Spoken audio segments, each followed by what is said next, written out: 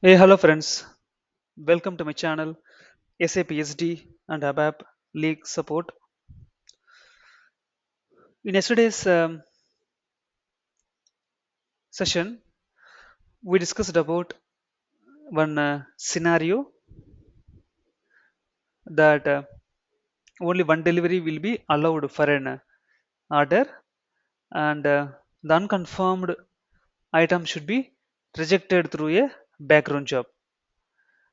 And I can see some comments on that video saying that what's the background job, how it works, and is it a standard job or custom job?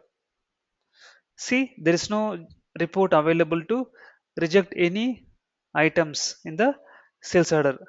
There is no standard report available. It's a purely custom report only. So today I will discuss about that report only, how to develop that report, and how that report works, what logic we have used, and what are the things that we should consider when we develop our own custom report. Okay, in ABAP we have objects. Objects are there, right? That is rise of W. So these are the ABAP objects. So if anyone knows strongly about these objects means, then he is a strong, he has a good knowledge in ABAP. Okay.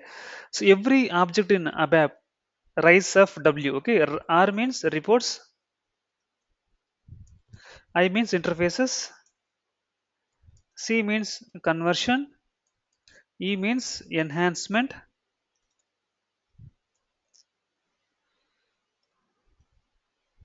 F means forms, W means workflows. So far in our channel, we discussed about enhancement, and we discussed about reports as well, and there's one playlist available for interfaces. And coming to forms is nothing but any smart form. Okay, and this is used in case of an outputs only, delivery notes, order acknowledgement or order confirmation, invoice outputs, workflow. So we'll discuss on conversion as well. We'll discuss about these three objects later. So in the interview, they might ask you that what objects that you have worked are used in your project during your experience. You can say that enhancement. Enhancement is definitely it will be there. At least one enhancement will be there in any of the project. At least one. And reports definitely if standard reports are not fulfilled client requirements, then we'll definitely go for custom report development. Interface, yeah. So transfer the data from SAP to non-SAP or non-SAP to SAP. Definitely, we need to develop the interfaces. You can easily speak about that. If you don't use any conversion like uploading the data from SAP to non-SAP or non-SAP to SAP, then you can straight away say that no, I don't work on this conversion. No problem at all. Okay, so whenever we develop any custom reports, we should keep few points in our mind.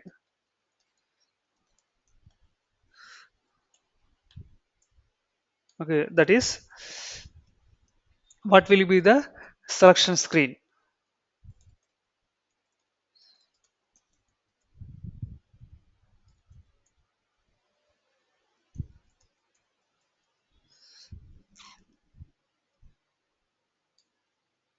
Okay, so if I open any of the standard reports, let me log in first. Okay,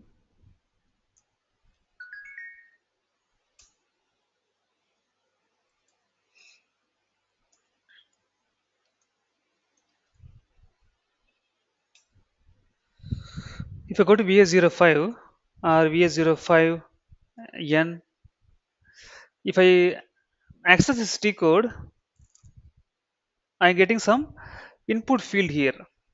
You see, the first field is document number field, second one is order type, sold to party, like this. we have several field input field here. Okay, in ABAP terminology, these yellow ones are called extensions. Extensions means system will allow us to enter multiple input data. If you see here partner function, there is no extension here. Here we can add only one input at a time. It will accept only one value. No extension. Here we have extension. And here we have a range from to 2. From to 2. Right? We have a range here also. So this is selection screen in the report. So when we get a requirement to develop any custom report, we should check with the client what is the input or selection screen for this report. We should discuss with them, and accordingly we should develop the initial screen for the report. That's the first point. Okay, second one is that we should know the authority authority object of this report. See, why we need authority object is that without authority object,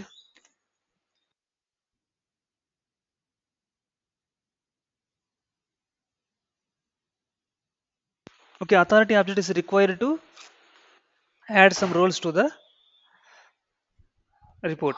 If we don't assign the roles to the report, then what will happen is that any person, anyone can access the T code in production. It should not be like this, right? If it is an SD report, then SD people only can access it, and there is no use of FI team can use this report. It's not required for them because it's purely SD report only. To control that who can use that report, we should know the authority object. So business or client might not aware of this authority object, so we should come to know this one. So we should check with our ABAP team and decide what object we can use. Then we can communicate or convey same thing to business. For example, I can give some authority object based on sales area, that is V underscore VBAK underscore VKO and V underscore VBRK underscore VKO. Like this, we have several are there. Okay, this is second thing. Then what's the main logic of this report? This is the important thing, the logic, the main crux of this report, right? We should know this logic. If we know the intention of this report means, then we can build up the logic and communicate same thing with the business. If any correction required, then we can do that. Once that is done, then we should know how to display the data.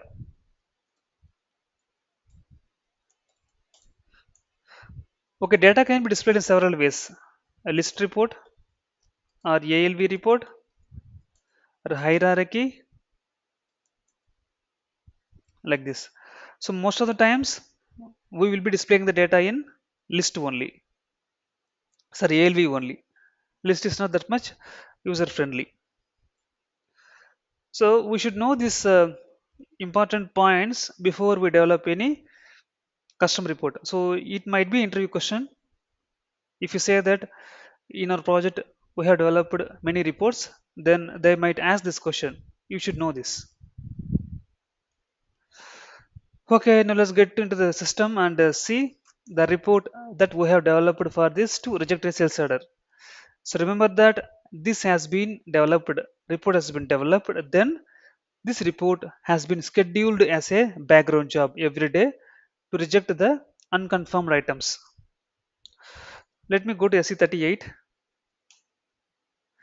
The report that I have developed is that G test stands for reject. Okay, let me go to change mode of this one.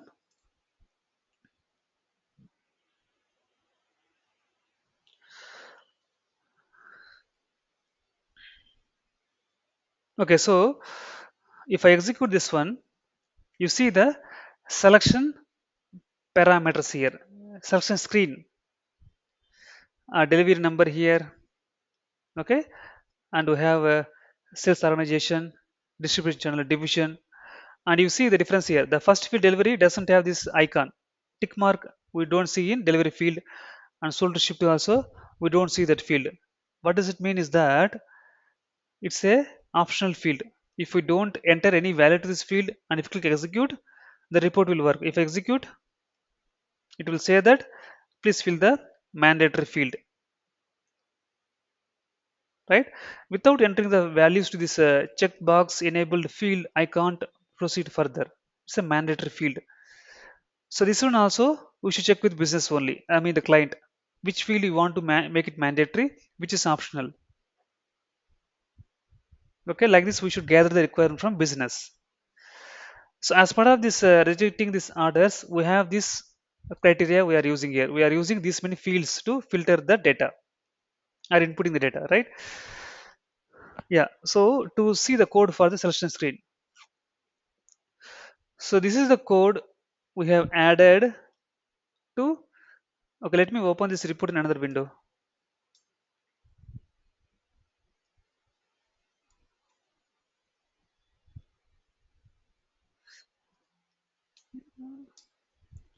You see, first field is delivery, and you see this is the delivery field.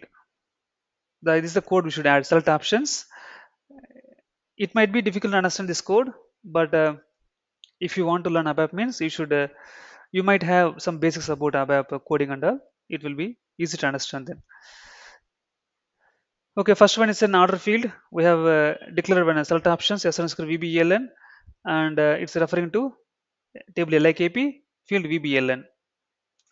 And second one is sales organization, that's VKORG, and it's referring to LIKP VKORG only. You see, obligatory has been added here. One statement obligatory has been added. Whenever it is added, we see this checkbox here. For the delivery field, we don't see anything here. That's why it is optional. If you add obligatory to this one also means delivery field also will be an mandatory field. Like this, we need to define the selection screen like this. This is one thing. Second thing is that we should define the authority object. As discussed in the document, second thing is to define the authority object. Here, in our case, we are using the report, sorry, object v underscore vbak underscore vko. This is the authority object. This authority object having this field vkorg, vtwag, and spot. So we are using sales area here. This is required to have a object in the report. Then only security team can assign the roles to the report or T code. If there is no authority object, then it's not possible to assign the roles to the T code or report. It's required. It's must. Okay. This is the second step. So whenever user has an authorization to access this report, then only the entire logic will trigger. If there's no authority object means it will definitely fail. It won't execute further. It will stop here itself. It won't go and do the validation of the logic and all. No, nothing will happen. It's completely stop here. Okay. So once that is done, then the main logic follows. So main logic in the sense the crux of this report. What's the intention of this report is that we need to get the list of sales orders for which already one delivery has been created, and rest of the items status will rest of the items not confirmed at all. Then for those items we should reject it. So what we are doing here, we are getting the data from this LIKP table and applying join condition in a join on the other tables like VBAK UK is an index table, and VBUP, right? So based on these three tables, we written the logic to retrieve the data. And if you see the important field that we are using here is that GBSTK. GBSTK is nothing but overall status of that order in VBUK. So whenever one delivery created for that order and the remaining items are unconfirmed, then the overall status of that order will become B only. B means partially processed. A means not yet processed. C means completely processed. So we're looking for a data where we have that partial delivery for item allowed as B. Remember the field KZTLF. If it's KZTLF is B and GBSTK equal to B only. And you see here S underscore VBLN, S underscore ERDAT. This is coming from the initial screen. So we are doing some validation here. If there is no data retrieved based on our logic, then we are printing the data saying that no data found for selection criteria, right? Yeah, this is the first logic we are written. Then what we need to do, we need to pass, we need to decide which order should be rejected. After deciding the order number, item number, then we are going to call the BOPI. So what BOPI we are calling? We are calling the BOPI sales order change. BOPI is nothing but business application programming interface. BOPI is an RFC enabled function model. So we are calling this BOPI to update the, to change the sales order. So with the help of this BOPI only, we are rejecting the order. So remember this important function model. The next function model we have used here is that BOPI transaction commit. So this function model used to commit the changes into the database table.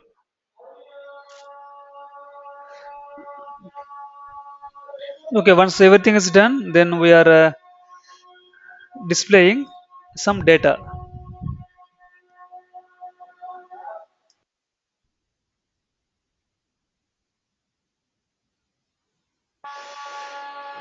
Okay, this is all about, and you see here we're displaying some text in the report. When you execute the report, we're displaying some data here saying the sales document number, line number, status number. I am not able to execute this report as of now because in my system there is data available. That's why I'm not able to execute this report. But this is how this report should work. This is the report we have used in the scenario what we explained in our yesterday session.